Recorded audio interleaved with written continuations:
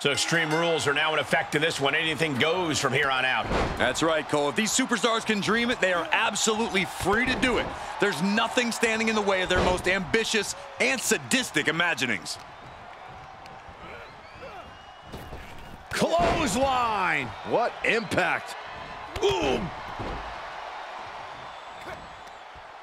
Ooh, slam! With authority. Countered it just in time.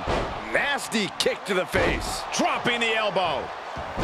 He steers clear of contact. Club with the right forearm. Pulled back into the hip toss. There's a lot of hard ways to land, but that might be the hardest. Oh, man.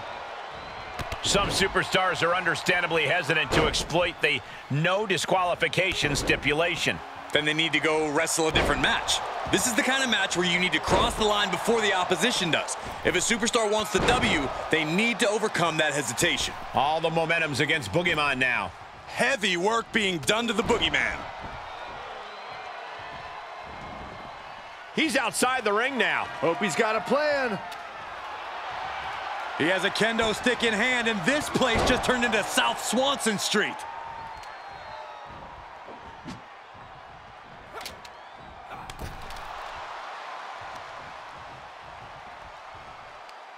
Oh, using the top rope as an advantage.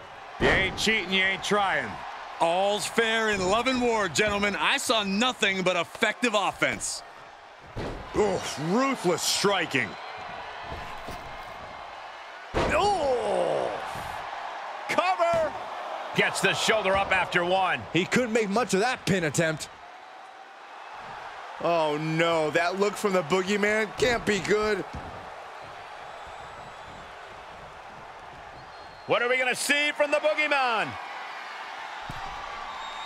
From the top. Back-breaking reversal. He saw it coming, taking advantage. Clubbing blow to the back.